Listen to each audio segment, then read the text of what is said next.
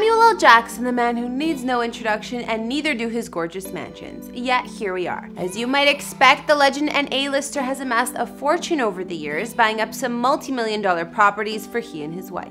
Widely regarded as one of the most popular actors of our generation, at the age of 71, Mr. Jackson continues to keep working in Hollywood. His current estate is close to the action in none other than Beverly Hills, and he's owned properties in New York and Encino too. Today I'll show you where Samuel L. Jackson calls home. We even found some of the listings. Samuel Leroy Jackson is an American actor and producer who's currently the highest grossing actor of all time, considering films he's appeared in have grossed over $27 billion worldwide. He rose to fame with 90s films like Goodfellas, Jurassic Park, and especially noted for his roles in Quentin Tarantino films. You know, who could ever forget him in Pulp Fiction? Hamburgers, the cornerstone of any nutritious breakfast.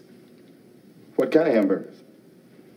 I could go on and on about the movies Samuel has starred in, considering the prolific actor has been in over 150 of them. He's also provided his voice to animated films, TV series, and more. One fact you may not know about Mr. Jackson is that back in the 70s, he initially majored in marine biology before switching to architecture.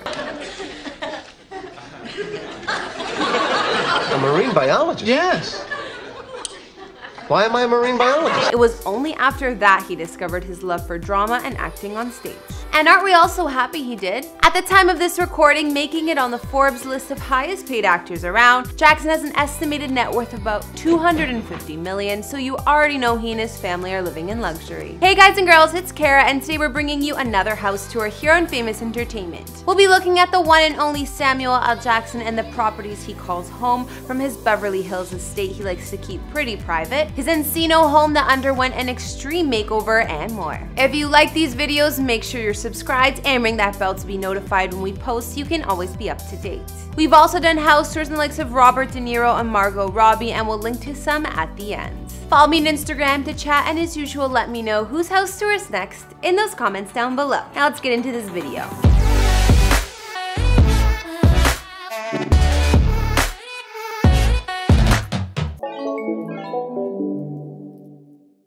In 2018, it was reported that Sam wanted to part with his gorgeous property in New York City. He listed his multi-unit combination condo on the Upper East Side of Manhattan for a whopping $13 million. Mr. Jackson bought the abode back in 2005 for $4.8 million, and it's located on a middle floor in the prestigious 13th floor pre-war apartment house known as the Lenore. The building is in a prime location at the corner of East 63rd Street and Madison, with many of the apartments overlooking Central Park, as it's only a block away. The elegant limestone building was built in the early 1900s as an apartment hotel and remains named after the building's first lessor, Charles L. Lenore. The interiors of the place have since been rebuilt to accommodate the best apartments, turning into luxury condos in the 80s. The Lenore features a full-time door attendant and security. Sam's condo here spanned about 3,000 square feet with 4 beds and 3.5 baths. A windowed alcove off the small entryway offered a sleek wet bar with under-counter drink fridge, and nearby there was a combination living and dining area with oak floorboards, floor-to-ceiling built-ins, and a dramatic black chandelier over the dining table. A spacious guest bedroom past this common area had a walk-in closet and an Art Deco-inspired bathroom with black ceramic tiles. At the heart of Sam's former bi-winged apartment, there is a cozy den with media cabinet, smaller dining area, and a cushioned window seat. There is also a high-end but slightly small kitchen here, likely not ideal for an avid cook.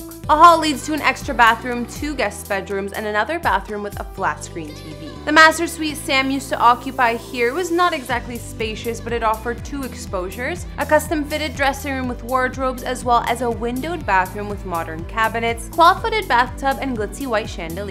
I know that Manhattan real estate is expensive, but in my humble opinion, $13 million is a little steep to ask for this condo. What do you guys think? Before we check out Mr. Jackson's current abode, he and his wife, actress LaTanya Jackson, used to live in a gorgeous Tudor-style home in Encino, California, while they were raising their daughter. And the residence was actually featured in Architectural Digest way back in 2000. Back then, this neighborhood in the San Fernando Valley in Los Angeles was even more suburban than it is now. In current times, Encino has seen more celebrity residents and popularity, with pop stars like Selena Gomez and even YouTubers like Logan Paul living here. The home was built in 1981 and the couple stumbled across the property as they were driving through the valley one day. LaTonya said in the interview that she saw the less than desirable country abode and instantly knew it was the one. After purchasing, the Jacksons enlisted the help of designer Cecil N. Hayes to take the house through an extreme makeover, and that they did. Inside, Sam's previous family home spanned 4,491 square feet of space with 4 beds, and elsewhere on the property, there was a 2,100 square foot guest home with 2 beds. After the renovations though, this guest house was converted into a screening room with green velvet walls and leather furnishings. I bet it was in style at the time. The home had a large family room with fireplace, country-style kitchen, formal dining room, sunroom, and more. In terms of decorating the place, the Jacksons spared no expense. We're talking Persian rugs, art in Mexico tables, mahogany tables inlaid with mother of pearl from Morocco, just to name a few items.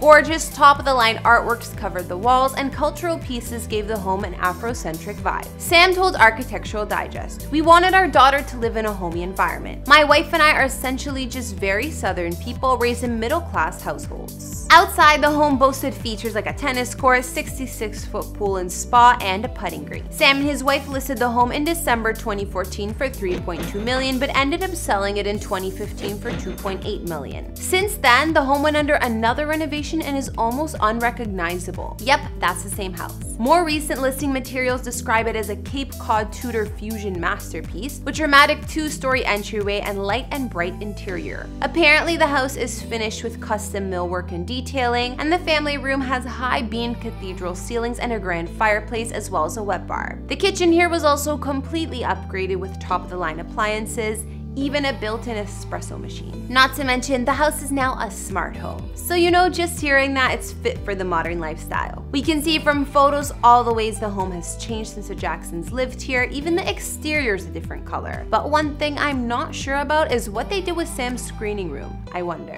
Since selling their Encino home, Sam and LaTonya moved on to their current place in Beverly Hills. They actually purchased the home back in 2000 or around then for $8 million from actress and comedian Roseanne Barr. Although Sam keeps his home super private, we do know it's in the elite neighborhood of Beverly Park. With homes that average 20,000 square feet, vacant lots for sale at almost $30 million, and enough resident A-listers and film execs to fill a red carpet, this gated community is one of the wealthiest and most exclusive places in all of Los Angeles. Sam's neighbors here include the likes of Eddie Murphy, Denzel Washington, Rod Stewart, and many more. Beverly Park is only accessible through 2 guarded checkpoints and is fully paparazzi-proof. Most of the land parcels here are 2 acres or so, all behind gates overlooking LA city lights, and many of the mansions are the works of star architects like Richard Laundrie and William Hablinski. Sam's current mansion spans 11,738 square feet with 6 beds and 8 baths. Their estate privately occupies a private promontory with cross-canyon views, and the main house sits at the end of a long tree-covered driveway ensuring maximum privacy. From aerial views, we can see that Sam and LaTonya's estate is made up of 3 separate structures: the main mega mansion, a detached garage, and a guest house.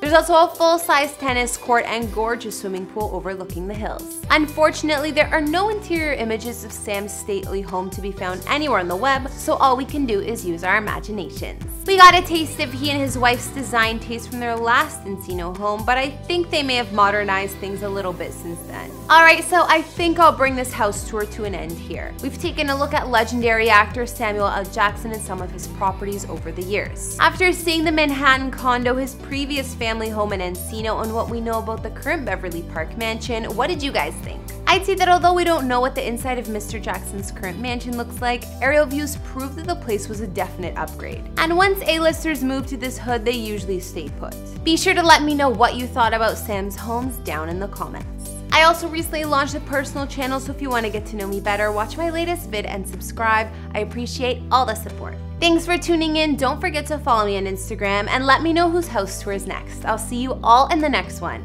Bye!